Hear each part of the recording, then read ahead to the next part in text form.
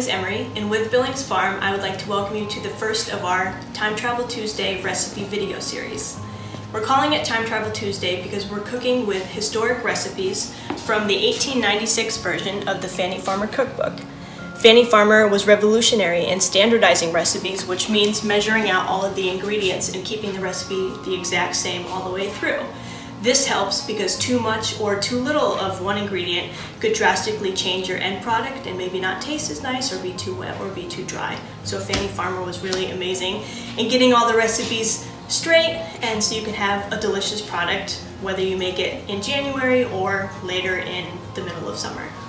So today we're making berry muffins out of her recipe, and I have all of my ingredients measured out here. You can find the recipe on our website, but I've measured out my flour, baking powder, and salt, my granulated sugar, my 1 cup of milk, 1 beaten egg, frozen blueberries. Normally you would have used fresh, but I'm using frozen, and then some softened butter. So I took my butter out of the refrigerator overnight, let it thaw to room temperature, and now it's nice and soft. So the first step in the recipe is to cream the butter. So basically you're just gonna beat the butter around until it becomes nice, light, and fluffy using a bowl and a wooden spoon.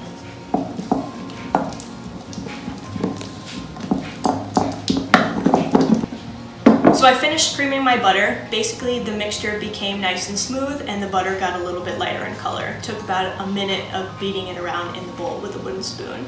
And then I went ahead and I added my cup of granulated sugar and my beaten egg.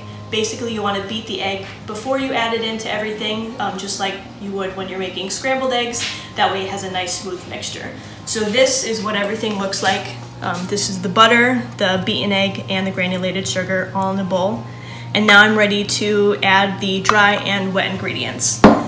Basically you want to add them alternating, so which means taking a little bit of your dry ingredient mixture and then a little bit of your milk and adding it in parts. That way you don't overmix your muffin batter, because overall you're looking for your muffin batter to be a little lumpy, and that won't make your muffin tough at the end of mixing it all together. So I'm going to add a little bit of the dry.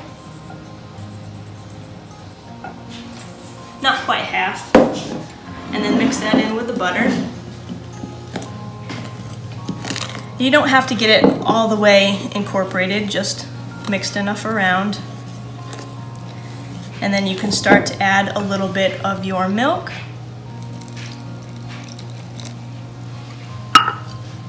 And then very gently start mixing that around.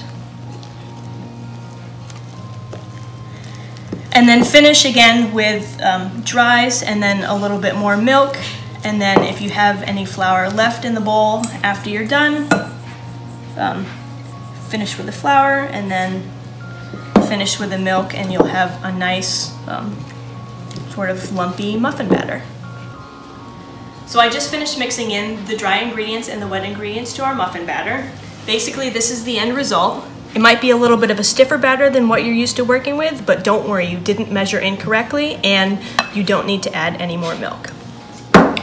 So the last step in our process is to add the berries to the muffin batter, but before we do that, I took out a 1/4 cup of AP flour, and we're just going to toss the berries in the AP flour before we add them to the batter.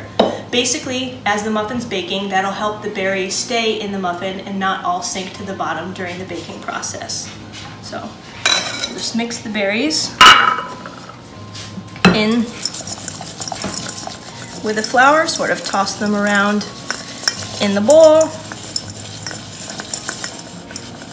and then add your berries to the recipe. And there might be a little bit of extra flour on the bottom of the container, but just try to get the berries and not the extra flour. That way it doesn't make your muffin a little bit drier. And then very gently, you're going to fold the berries into the muffin batter. And then once fully incorporated, the muffin batter will be ready for putting in the tins.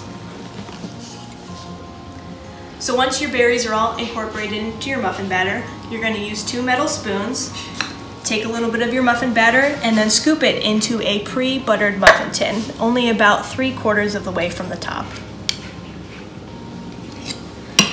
Now I'm going to bake the muffins in my oven at 375 degrees for about 20 to 25 minutes. But if you look at Fannie Farmer's recipe, she doesn't have a baking time or temperature included in her recipe.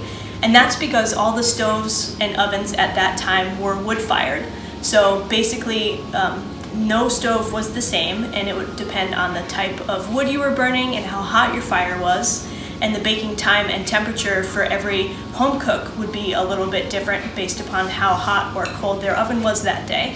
So that's why she couldn't standardize baking time or temperature for all of her recipes.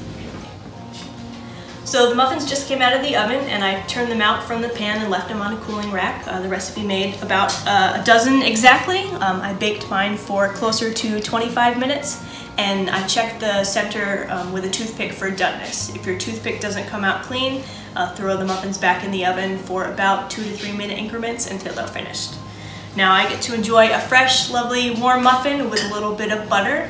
Butter is also better if you make it yourself, so look for that video on the Billings Farm's website.